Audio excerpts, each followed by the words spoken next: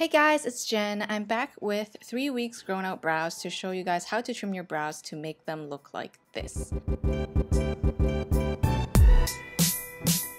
In this video, we're talking about what you'll need to prep for plucking, how to identify what shape suits you, and you'll see it's actually quite easy, how to pluck and trim your brows, what products to use to soothe your brows afterwards, and a short brow makeup tutorial and some product recommendations. Okay, first step is to prep. You'll need a nice big mirror, preferably something that sits on your table so you don't have to hold it, a piece of tissue, tweezers, facial scissors, and some good lighting. Also remember to remove all your makeup so that you can see all them hairs. Step 2 is identifying what shape of brow you want to do. To do this, you want to first assess your natural brow hair density.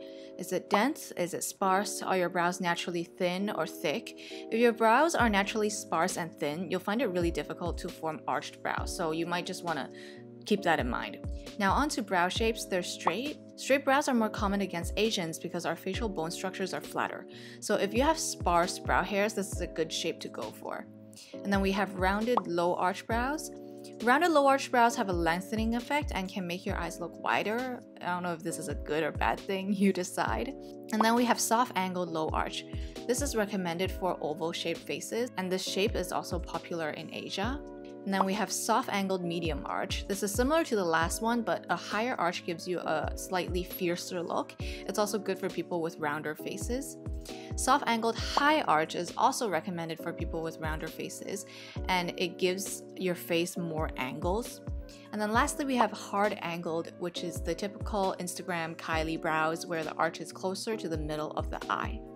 I personally like to pluck my brows in a soft angled low arch. If you're a beginner and these size charts are freaking you out, then just ignore everything I just said because I'm going to teach you a way to find what works for you based on your natural bone structure, and it's all about positioning. First, I want you to take your finger and feel for your brow bone. That bump determines where your natural arch should be, so you should pluck at the brow bone area so that your brow sits right on top of it. Now, experts say that the head of the brow should form a straight line with your nose bridge, but my brow hairs don't even grow long enough or far enough for that, so mine are till my tear duct. Now, depending on your brow hair condition, you might be more flexible here, but I wouldn't go further than your tear duct, so don't go to the eyes because your eyes will look really far apart. And then the arch of your brow should be along a line that crosses the pupils to your nose, and the end of the brow crosses the end of your eye. And then we're at step 3. It's finally time to pluck. I always start with the no-brainer area first, which is the unibrow hairs, the monobrow. The most obvious stray hairs are there. Then I move in to do below the brow. I start further away from the brow and then slowly move in, plucking away the most obvious stray hairs first. While you're plucking, remember to wipe the plucked hairs on a piece of tissue so you don't have a mess and you don't have like hairs hanging on your face. After I'm done below the brow, I do the top of the brow. Same deal, I start further away from the brow and then slowly move in. Now, if plucking usually hurts for you, I suggest you to stretch your skin slightly when you pluck. When your skin is more tight like that, when you pluck the brow hair out, there's less pull, and there's also less chance you'll clip your skin. I have quite puffy eyes, and there's a lot of skin around that area, so this happens quite a lot. Another tip would be to pluck in the direction of your hair growth, and always remember to pluck from the root of the hairs, because if you break the hair in the middle, you'll end up with little stubbles that are super hard to pluck. If you're a beginner, the best tip I could give you is to take your time. Especially when you get closer to the brow, every hair you remove is part of forming the brow shape. Like 2 or 3 hairs can make a huge difference. This is especially true if you have a scar underneath your brow like me. This is my real-time plucking speed. When precision is needed, like when I'm closer to my brow, it is very slow. After plucking, I comb my hairs out so they are all pointing in the direction of the hair growth. I like to use facial scissors to trim the hair growing up at the head of the brow. You don't need to cut all the hairs. The rest of my brow hairs grow in the direction I want them to be in, so it's fine. If I comb them up and try to trim them, I'm just basically thinning out my brow, which is not good.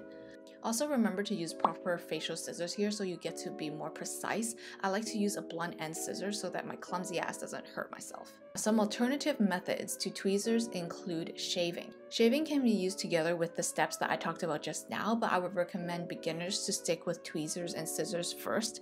It's quick, but it can also become your worst nightmare. Also remember to use a proper brow razor.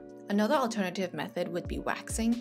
Waxing is quick and clean, but honestly, it's not advised to do DIY at home for multiple reasons. First of all, it's not precise, hence the chances of messing up is very high. Second of all, the skin around your eye area is super thin and it's more sensitive, even for people with less sensitive skin. Third is threading, also known as epilation, which is essentially plucking your brow hairs super fast with a twisted string. You'll need someone trained to help you do this, but this is a pretty safe method. And then lastly, we have laser hair removal. Now, laser is basically zapping your hair follicles away so that the hair doesn't grow back there anymore. This actually helps you get cleaner, smoother, and brighter skin. You can also laser your forehead to give your face a cleaner look, which is what Kim K did right here. Step 4. So after you've plucked your brows, you want to thank your brows for their hard work. I like to tone with Hada Labo's moisturizing lotion. This lotion contains hyaluronic acid, which is a humectant, basically a chemical that helps your skin retain moisture. After that, I soothe with Avene's Soothing Moisture Mask. All this moisture will go straight into your skin after you've prepped with that humectant, and I leave this on for 5 to 10 minutes. And the final step is to apply brow makeup. Now there's many different types of products out there. I'll briefly go through all of them. First of all is powder. Now powder lightly fills the brow and is good for people with sparse brows who don't want too bold of a look, or for beginners who don't really, you don't want to be too precise and you just want to brush it on. The tool you use to apply powder will determine how precise it is. You can do a more precise look with powder. Second type of products would be gels. Gels are great with shaping the brow hairs, but they don't do a lot for filling in comparison to the other types of products. And not all of them are waterproof, so you have to be careful with this. Glossier's Boy Brow is the one I reach for when I want a more natural look. It's got a bit of coverage, but nothing too much, and my brows are shaped afterwards. One thing to note though is this is not waterproof. I went to a boat party once with this and like brown stuff just melted all over my face. It was terrible. Another one I recommend is Anastasia Beverly Hills Transparent Brow Gel. This one is really good too. And then the third type of product would be a pomade. Now I use this on a daily basis because it's the best for covering my brow scar. It's super buildable and it's waterproof. This is my holy grail, which is the Anastasia Beverly Hills Dip Brow Pomade. On this channel, we've reviewed quite a few of her brow products. I'll link it down below. I use this pomade with the number 12 brush, which is good for coloring the brows. But if you want a more precise drawing, like you want to draw lines, then I would suggest to go for the number 14 brush. Lastly, we have pencil. Now pencil is great for precision because you can like literally draw pieces of hair, but make sure you pick a good one, because if it's too dry, it just doesn't, like the color doesn't transfer well, it's patchy. This Uemura one is creamy and easy to use. Shelly uses it every day. There's also some combo products out there like Robin's Holy Grail, the XL Brow Pencil that has pencil and powder combined. Now back to my face, I've done makeup and it's time to fill up the brows. I'm taking very little product of the pomade and blending it into the brow in the direction of hair growth. For me, I just want to fill in my brows instead of drawing hairs. I'm also focusing on covering my scar. And I'm using the shade medium brown here, which matches my eye color more than my hair colors, if you can tell. For the brown-eyed peeps out there, if you want a more mellow look, this is a good hack, is to match your brow with your eye color. The same goes for eyeliner. Another tip here is don't fill the head of the brow, like the front of the brow, too densely because you're just gonna look angry. I just took the leftover pomade on my brush for that area. And then I finish off with shaping the brow hairs with the transparent brow gel so it holds throughout the day. And we're done.